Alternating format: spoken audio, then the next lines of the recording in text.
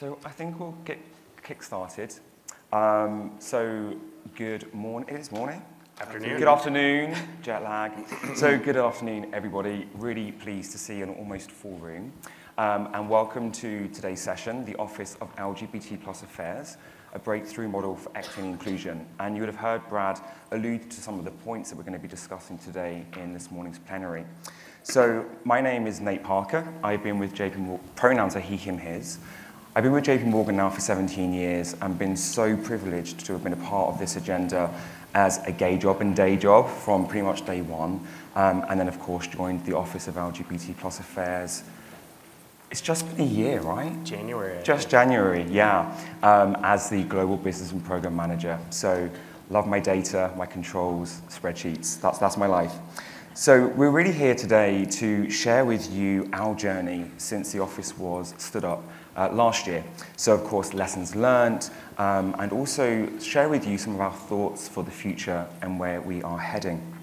But before we dive into that, let me welcome the panel. So if you'd like to go down, Brad first, and introduce yourself. Sure. Brad Baumel. Most of you hopefully heard me on stage before. My pronouns are he, him, and his. I'm our global head of LGBT+ affairs. I've been with JP Morgan Chase for, in March, 30 years. And I've had the privilege of knowing most everybody on stage minus one for at least over a decade. And how did that happen? I think we all met here at one of the summits, and I've lost track of how many I've gone to. But everybody on this stage has been working in this agenda for some time, which is just amazing. So, thank you. Hi friends, I'm Violetta Dudolph. My pronouns are she, her. I'm an ally. So thrilled to be here with all of you today and all of our friends joining us virtually from around the globe. Thank you for joining us and listening to our session. A little bit about me. I've been almost as long as Nate at the firm at JP Morgan Chase, 15 years. 10 of those years I spent in our corporate diversity and inclusion team and landed my absolute dream job with Brad in the Office of LGBT+ Affairs last year, leading careers and skills. Over to you. Thank you. Good afternoon, everyone.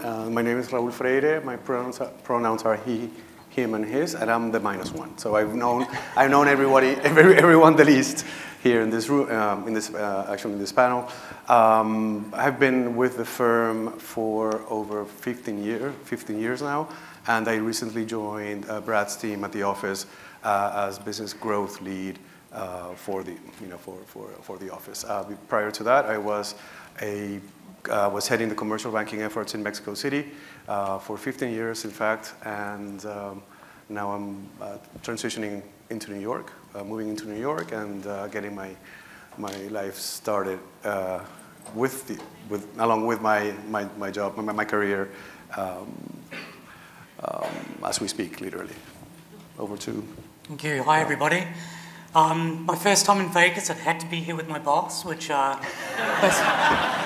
basically means everything I've wanted to do, I just can't. So my name's Thornell Hembrow, pronouns he, him, his. Been with JP Morgan for 17 years. My husband works at JP Morgan, so we really support family of LGBT+, which has been my experience. So I'm the global head of community development for the Office of LGBT+ Affairs, which essentially means I look after all of our external non-profit partnerships, advocacy, large-scale public-facing events, things like that. So thank you for coming. Nice to see you all. Thank you, panel. So what are we here? Today's agenda. We're going to start with Brad, who was the first, of course, in the office, and just recap on some of the things we shared at last summit in terms of what our life was like before the office, and then we'll turn to the rest of the panel to talk about their journeys. I think all of us have been on personal journeys of growth, as with the office at the same time. And then we absolutely want to have plenty of time at the end for Q&A, to hear your comments and questions, and to share with you. And as Brad mentioned in the plenary, it is a journey, and we're still, moving ahead on that journey. So, yeah. As mentioned, Brad, we've been on this journey together. and also individually for many, many years before coming into the office. But what was it like? What did you find when you first started? So I guess I'd start with, it's probably similar to everybody's journey in the room. We had a ton of work going on, LGBT plus, across the firm. We're a global firm, so we had things going on in every region, in every country, in every LOB. We did use O&EQual, since we began with this journey, as an anchor point to try and set a little bit of like global priorities, but we operated in silos. And pretty much any chapter of Pride or the Executive Council or an LOB LGBT group could pretty much do what they wanted to do. And while that was amazing and it gave a lot of autonomy to the field, it wouldn't really ever get us far enough to truly close the gaps. We did a lot of great stuff, but it was a lot. And so one of the first things we did when we brought the office together was we brought all of that together. So, and we had great things going on. We really did. We had it in every line of business, in every state and country and region. And we didn't want to squash any of that, right? Because that is really important. What we wanted to do is work on one agenda, one unified strategy against common themes, and together we prioritize those things. So the thing I was really careful about was that our strategy was our strategy. It wasn't my strategy. It wasn't our strategy on stage. We brought leaders together from across the firm globally, and together we agreed on what we wanted to do to truly change equity and inclusion. Great, thank you. And you mentioned there the unified strategy that we've worked hard together on to build, but could you just take us through that in a little bit more detail? Yeah, absolutely. So one of the key things that I think differentiates us at JPMorgan Chase so far, although I would argue we want everyone in the room following our lead, is what we've done is we've set up 7 centers of excellence, so I'm one of 7, to cover all underrepresented groups: women, Black, Latino and Hispanic, disability and inclusion, military and veteran, Asian and Pacific Islander, LGBT plus. And we together agreed one strategy. And this one strategy will be based on 4 pillars. I also should tell you, we're not part of HR. So I report to our Chief Diversity Officer, who reports to our CEO. So we're a business, running a business. Yeah. And don't get me wrong, and Nate's probably like growling because he spent years in HR. It's not that we don't value HR, we do. They're a huge component of how we're successful. We're just not an HR function. We're a business driven, it's built into our DNA as a firm. So the 4 pillars, which are really important, are careers and skills, those are our employees, financial health, because we are a bank. These are our customers, our consumers who span the lines of business. It's our Chase Bank, our private bank, our individual people who do business with us and who we're trying to help have healthy financial lives. It's businesses, so LGBT plus entrepreneurs, founders, business owners who, I will tell you, get nothing, right? So you think about women, they get 1% of VC funding. LGBT women, less than half of that percent. So businesses and then communities. And communities is broad, so Thornell's got a big job too, everybody does on the team. So in the community development space, we have advocacy, so where do we use our voice and how do we change things outside the firm? And as I spoke about in my plenary, partnerships, because there's no way any one of us can do this alone. So all 7 centers of excellence are grounded against these 4 pillars.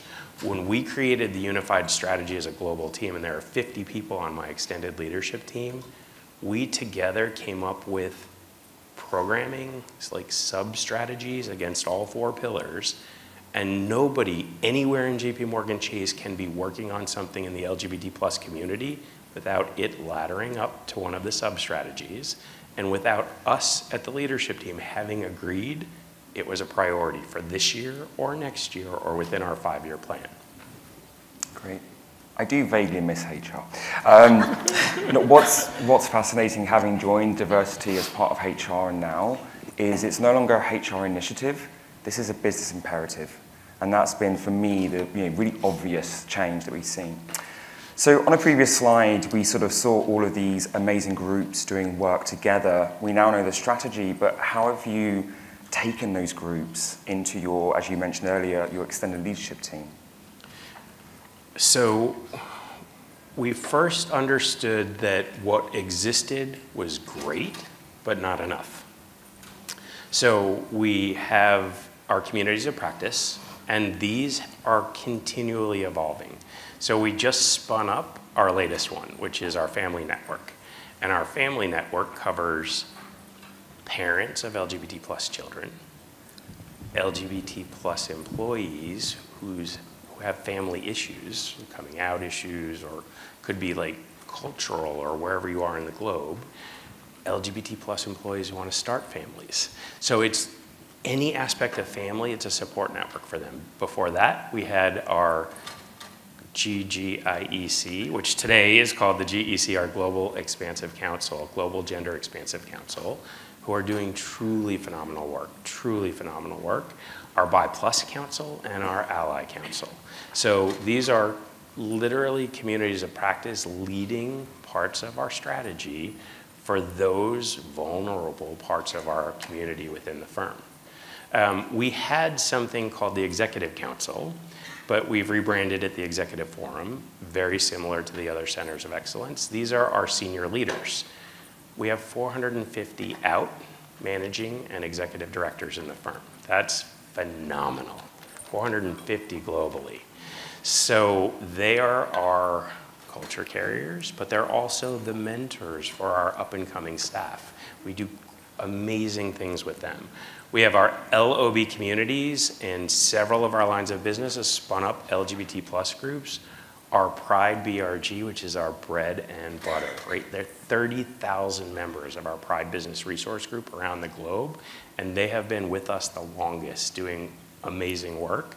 And surround sound. We've built a partnership framework for nonprofits, multi-tiered, 3 tiers. I'm not gonna steal all of Dornell's thunder, and he's got a session on this later too. We've picked a couple to wrap in surround sound to maximize everything we can offer and they can offer for everybody in this room, for their members, and for our employees. We brought all of this together, and there's 50 people leading components of this around the globe who sit at my table, and we drive the strategy together. Thanks, Brad. So many of you may sort of see your organizations reflected in certain elements of this, but of course, these are all volunteers. So as Brad mentioned earlier on, they have day jobs and they have gay jobs. But how have you built out us and your global team? So yeah, the global team are those on stage. So these are not volunteer jobs. These are full-time roles. And we have staff on our teams, and every year we grow. Now, I'll never be a team of 100. It's just not how we're gonna organize. We're 8 today. We just got approved for 3 or 4 more for next year. And this has been, again, it's 18 months, right? So we're getting additional headcount each year. So this is a global dedicated team, and it's gonna amaze you. Like, many of us have been in the agenda for a long time, right? And I thought I was getting a lot done. Like, every year I made time to do special stuff for our community. There's no way you can measure how much you can get done when you put every minute of the day against this.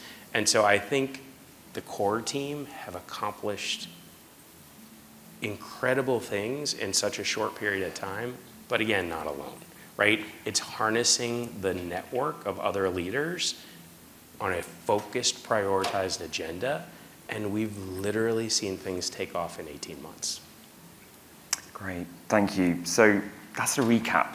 Very short and sweet recap in terms of taking that and creating that unified strategy and really talking about those impact pillars.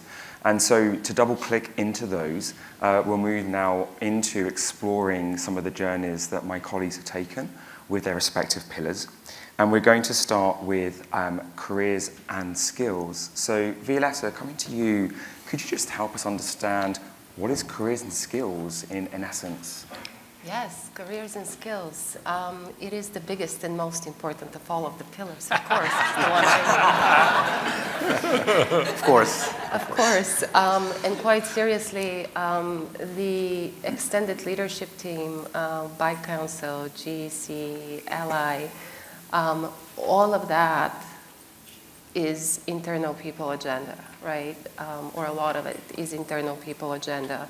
So together, we drive culture, we drive inclusive policies and practices, healthcare, transgender inclusive healthcare, LGBT plus inclusive healthcare and benefits.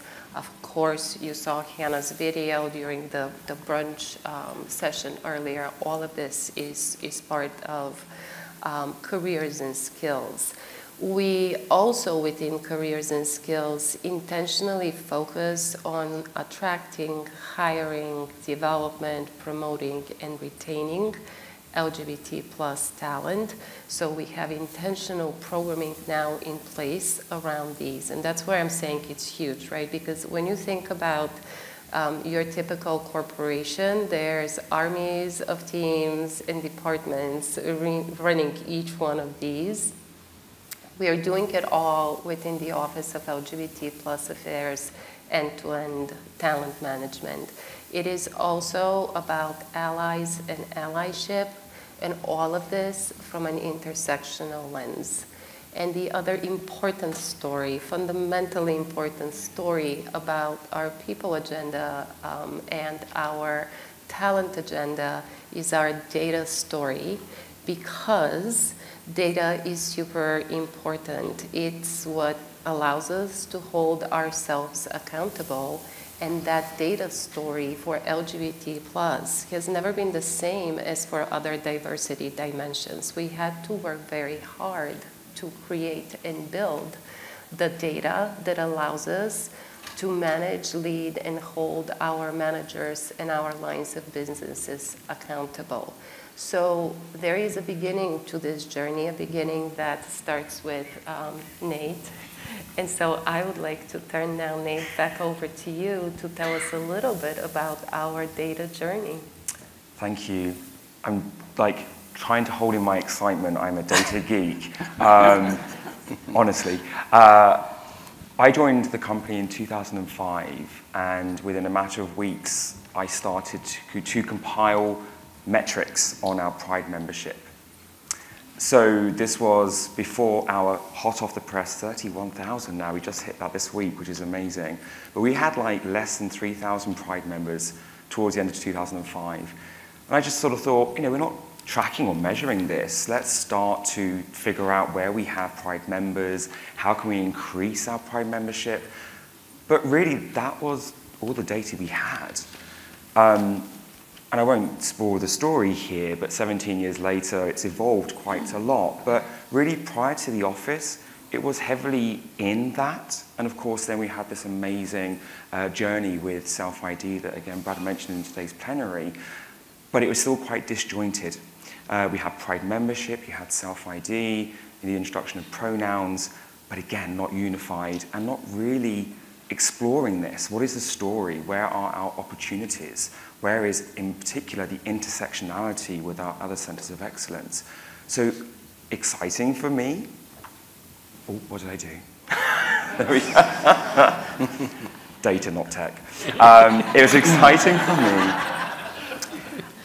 but there was a lot of opportunity there. So I'm going to pause because I can talk a lot more about that today. But Violetta, back to you to sort of share with us about the other before. The other before story.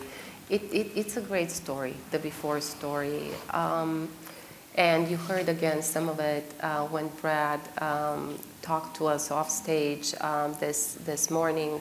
So we've always had a 100 perfect percent score on the Corporate Equality Index. So workplace policies and practices were in place. We also had an amazing Pride BRG and an LGBT plus executive forum. So we engaged our employees globally through Pride and the council, and through Pride also engaged externally in the marketplace through our Pride parades. And we had an extensive agenda, events and programming for many, many, many years. The other piece here of the before story, and some of you like me that have been in Summit now for a few years, in 2016, we actually here at Summit shared that we were so proud of this. We had launched our global building bridges training, and that was a huge achievement. Part of that before story.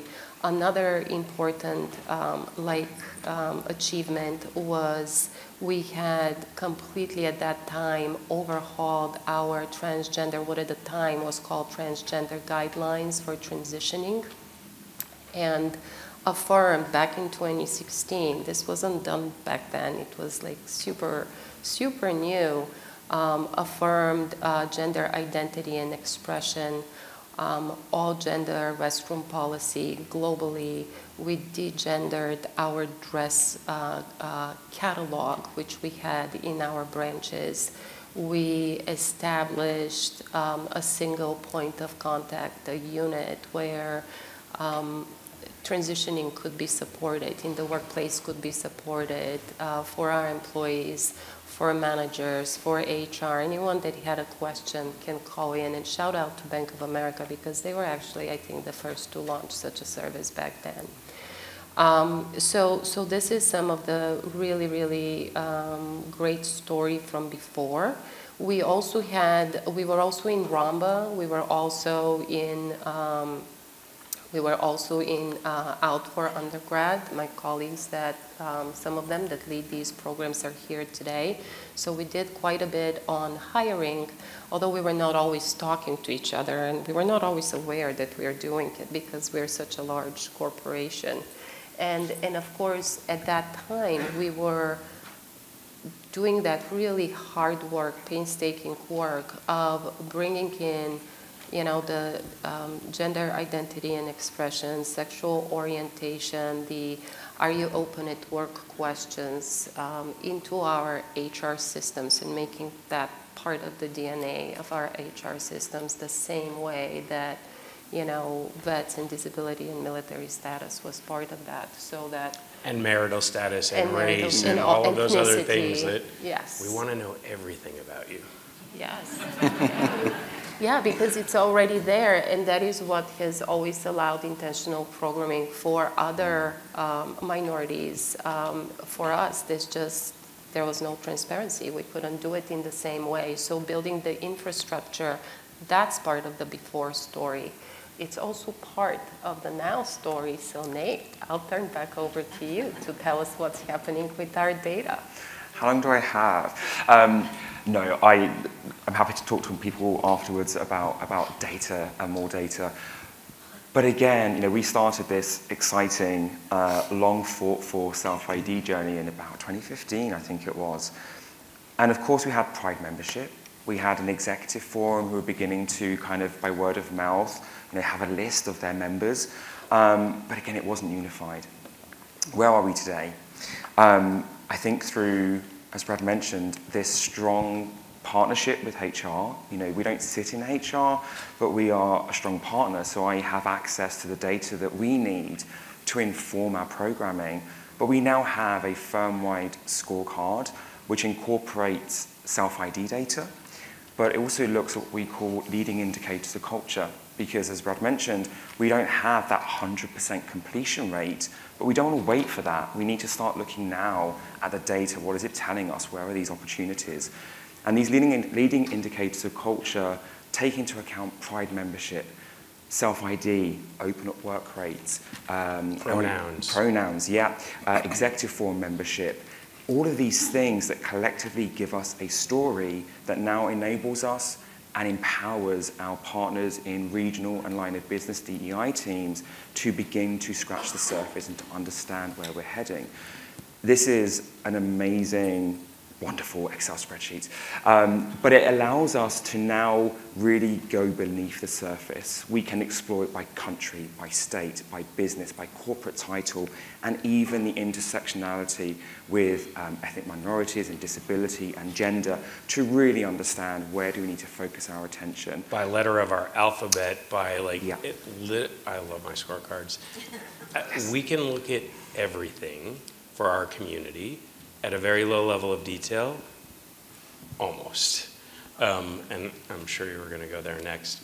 I still don't have name by name for every one of our out employees. I have it for a number of them. And by next year, I'll have it for if you're out. So if you're open at work, the disclaimer will be, then we're going to use this information to help you advance in your career. So right now I have it for all of our senior leaders. I will have it for everybody, and we will be treated just like every other diverse community across the firm when they're talking about recruiting, when they're looking at promotion radar and looking at, is this a diverse slate? We will be in that slate. There will be set representation in every slate. So we've gone really far, and I have a ton of great data to inform our strategy, but we're not 100% done yet. And this is where, as far as we are advanced, there's so much more to do. And that's exciting for me. But enough about data for now. Violetta, back to you for the rest of the area. I'm just going to say this is so exciting to me because this is where the rubber meets the road, right? That's when we can start setting hiring goals, promotion goals, the same way that we've been doing for years, right? For other communities. So that's key. So if you've ever wondered, why is it, how do I sell this value proposition? How do I get, my self-ID rating up there? This is part of the narrative. This is part of that story. Yeah, and it's showing up in the results. It's kind of amazing. Last year when we did managing director promotions, so in 2021, I remember 3 from the LGBT plus community. I know that there were more, but that's how many we knew. This year, 12? 12? And still not enough, right? But exponential growth. So what's next year look like? Yeah. So part of the today's story, and I wanted to first talk about our amazing sort of next level healthcare benefits and services, but I'm going to just keep on this trajectory because it has to do with the data.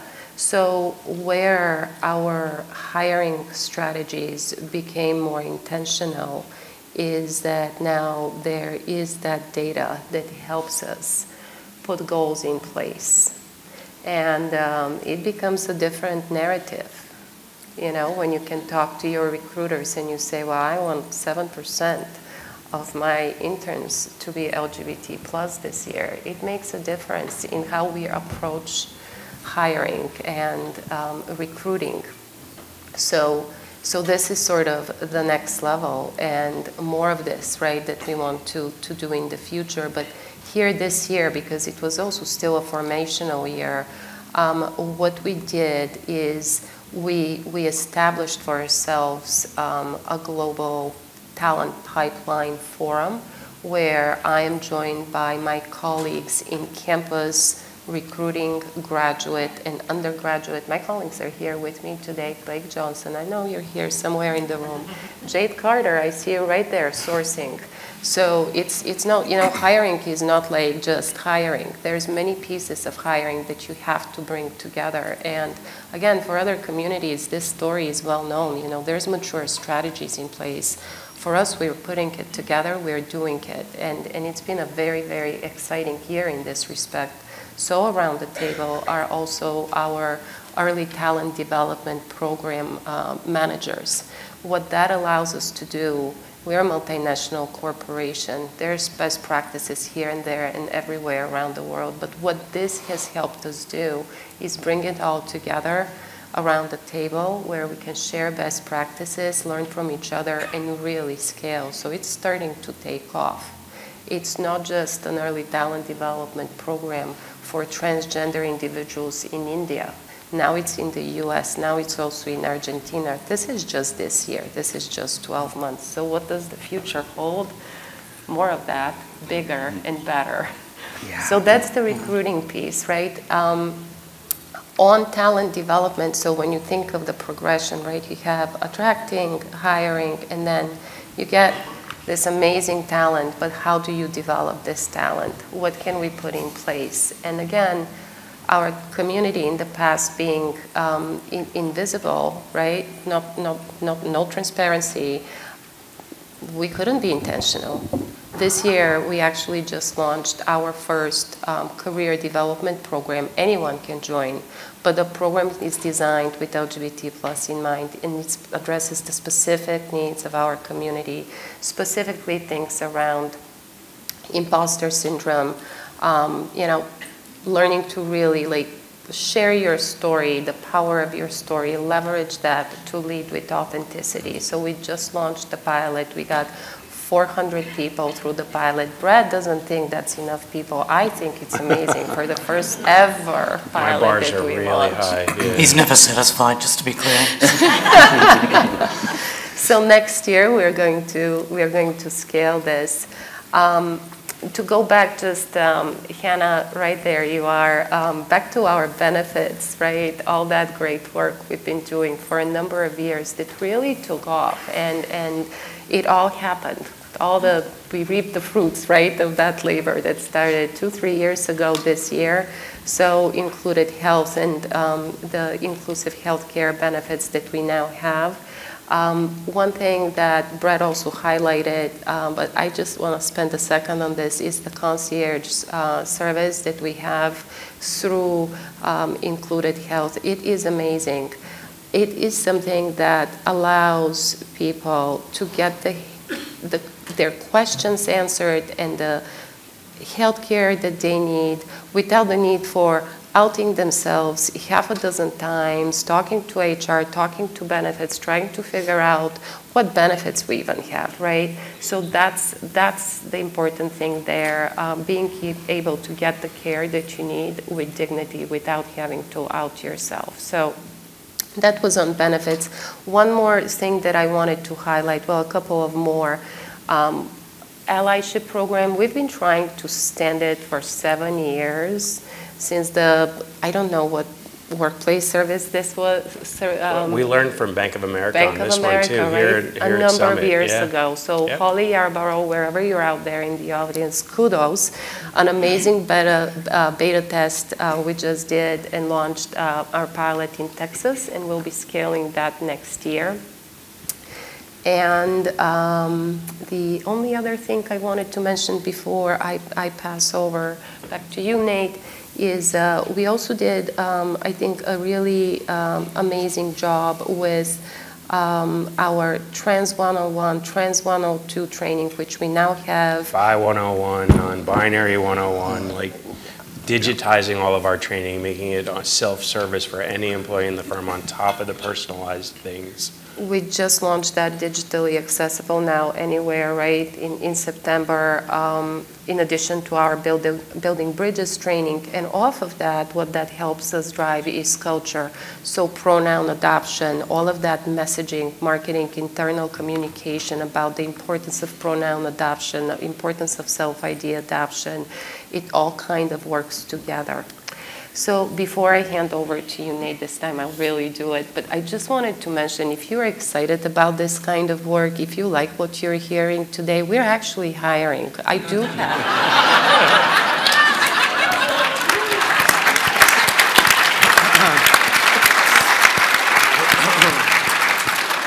That's a plug.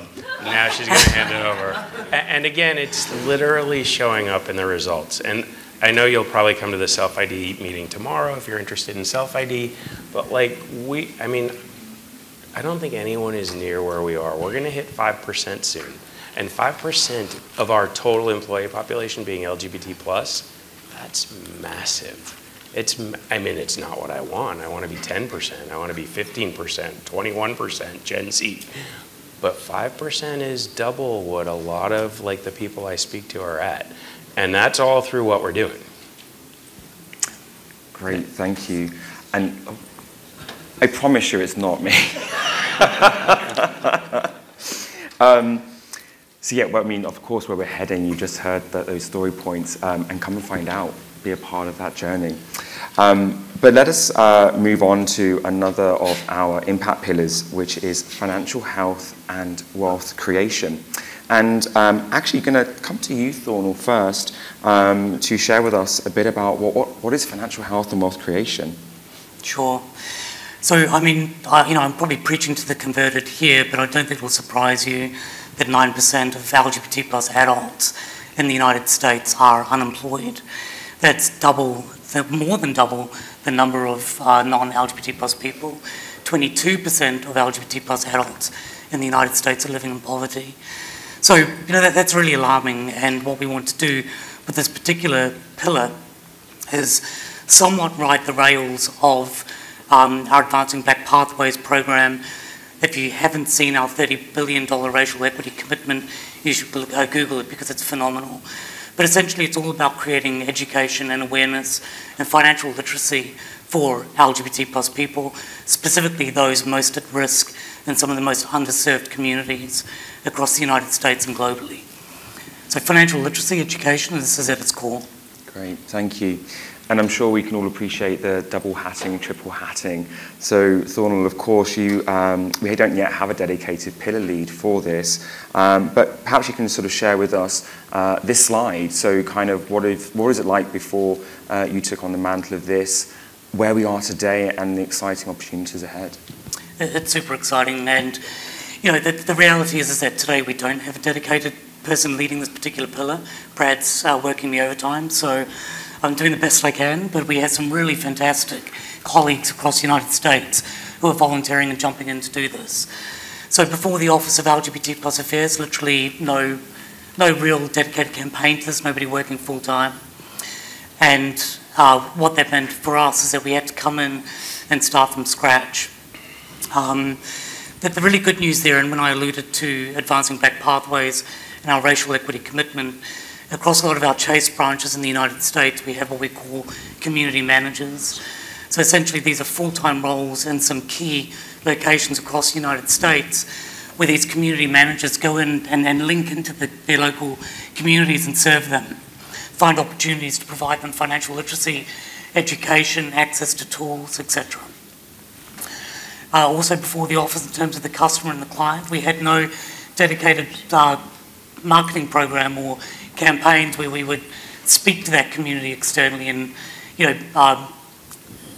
represent them, show them ways that they could see themselves, and that's ultimately what we've been missing since before the office. Sorry, slideshow issue. So we were looking at the financial health slide up here, but it wasn't on the screen, so now it's up on the screen, I think. Thank you all. So nothing I said made sense? Is there Hopefully everybody was paying attention to Thornell and not Nate. And I'll just the slides. I could see confused faces, but I don't know if it was my accent or was... Definitely. Again, I wasn't touching the buttons. I wasn't. Thank you so much, Thornell. Yeah, so this and the business growth pillar, which you'll hear about, are critical to our strategy.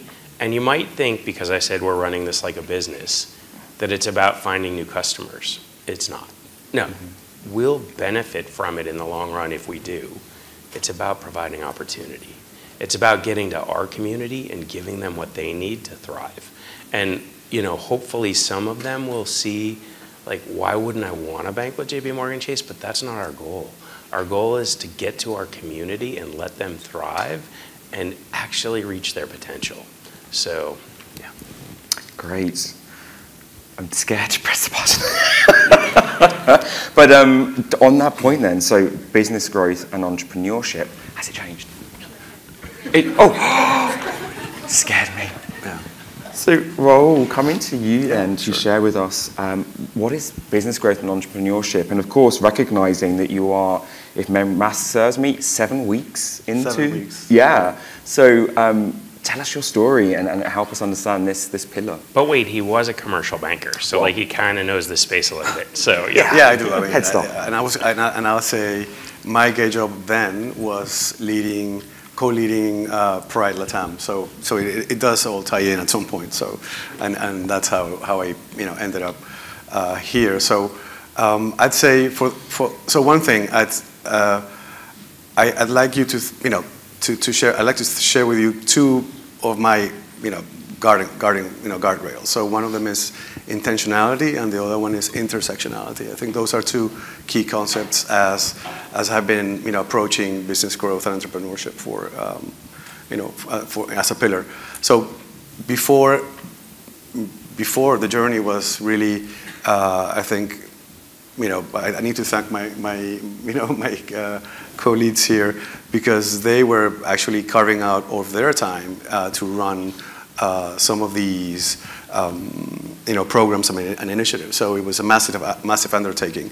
So you think of that as being run in isolation, but that also meant that they were foundational, as far as the strategy and what we're thinking in terms of what business growth should be in the future.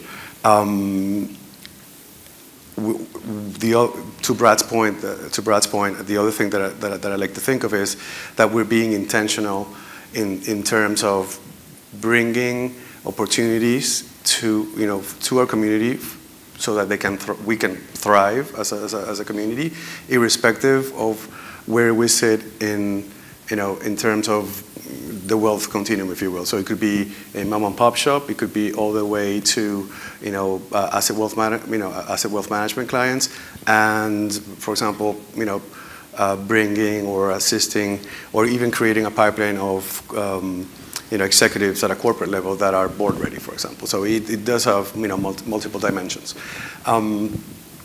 What are we doing today? So stepped into the job. I don't know if Olga's here, so shout out to Olga, because the associate that works with me actually stepped in the same day that I did, a couple hours apart. So shout out to her. And then stepping into a role as a full-time role, really gave me the opportunity to kind of think deep into what the needs are. We are, like I mentioned before, I basically received initiatives that were partially, on the flight. So, part of our first tasks were really to implement what those programs were. So, for example, we launched back in August a program with our partners at NGLCC. So that's the National Gay and Lesbian Chamber of Commerce. It's a national program to not only, on one hand, coach businesses, LGBT businesses, but also to help businesses, get those businesses certified. So key to our core strategy. Then we also worked on work streams. We were thinking of how do we think of what are the pillars of the business growth strategy, and we came up with, actually we defined 5 strategic sub-pillars. One of them is clearly business enablement, which has to do with coaching and ensuring that we're providing businesses all the tools that they need to thrive, basically.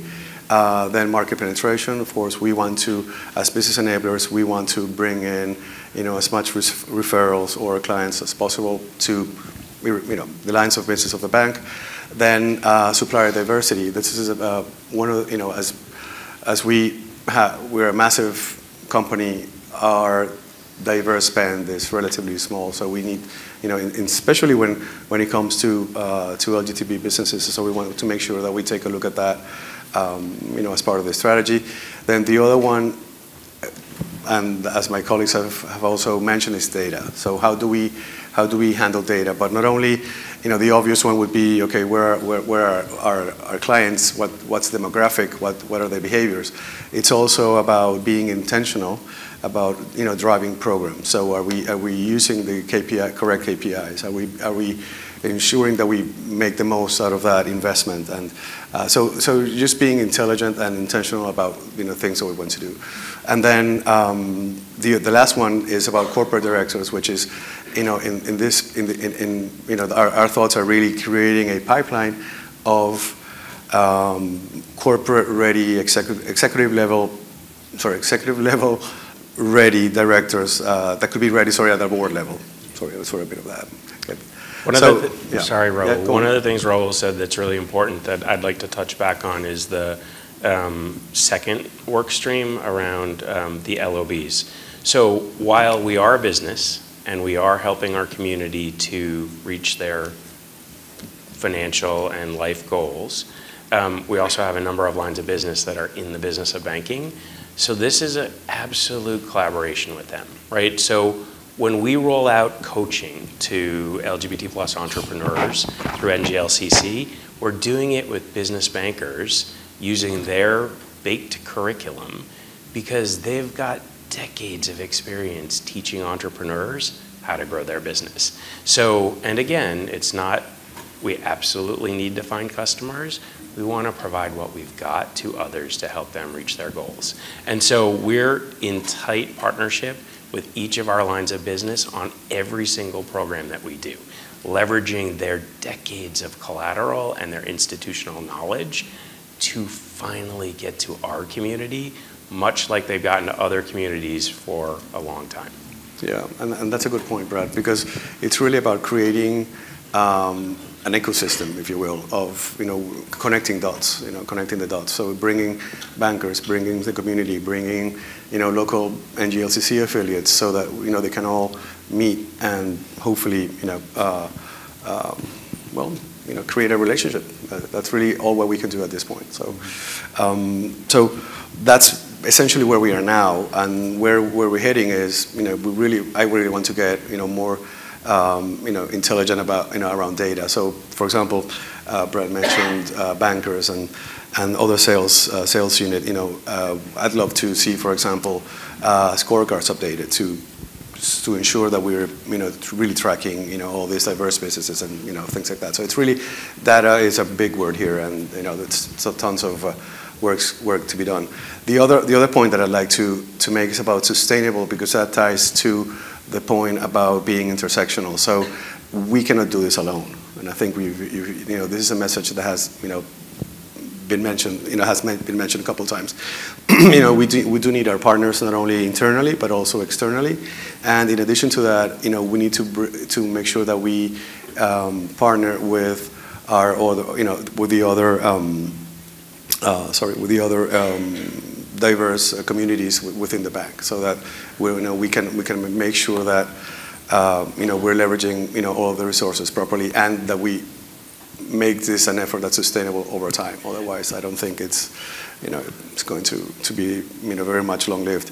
And then at the end of the day, and I think I'd like to at least think that we want to position JPMorgan Chase as a financial institution of choice for LGBT businesses. So definitely that's where we are heading. And I turn it over back to you. And just 7 weeks, by the way, just to reiterate that. Thank you, Raul. And then for the last pillar, back to you, Thornell, on community development. If you could share with us, again, as like Violetta, you've been in seat for about a year now, but what is it before, today, and where you're heading before we move to Q&A? Yeah, absolutely. And I'll get through this quite quickly because I want to make sure we've got time for questions as well. And the other reason I'll go through it quickly is because tomorrow at 4:30, I am running a session specifically on what we call our surround sound model. So I'll get to that in a second when I talk about today and the future, but before the office, essentially our Pride ERG was running all the partnerships globally, right? So I would say that whether it's partnership framework, whether it's advocacy, whether it's community engagement, it was very reactive. So the fantastic work of Pride globally, all of our 30,000 members, when they had a local relationship with a non-profit, a civil society organisation, they would just jump in and start supporting them. They couldn't make financial grants. We obviously have corporate responsibility to do that. But they linked arms with local organisations and they supported them. But there was no real structure to that. There was no real strategy on who we would partner with and why. So today we've changed that. My good colleague sitting with us, Herman, who works for me in London, basically he's helped me build a partnership framework, and that is where we're really assessing these relationships. We had over 200 non-profit relationships globally. We're rationalising those, trying to make sure that when we do strike up a new partnership, it's for really strategic reasons. The other thing we've done today is surround sound. That's where we take an ED or an MD level employee, we assign them as a relationship manager, and they run that non-profit relationship from end to end. Advocacy, I think we could all agree making public statements in support of LGBT plus rights is extremely difficult, especially in today's climate. So that's something where in the past we weren't really particularly well linked with our government relations team. We would make public statements very reactionary, but today we've been way more strategic about it. We meet with the head of government relations North America every month. We go through issues for the community and we work with them to come up with a future plan on public statements. Where are we going in the future? Really, it's a full global team of community development leads in each region being able to speak with fluency why they've got particular relationships and what they're doing with them. Advocacy, a clear set of criteria for where and we might, where and why we might make a statement. And that's it in a nutshell. I think the thing I'd add on to that is much like we've all done throughout our careers, LGBT plus is leading the way.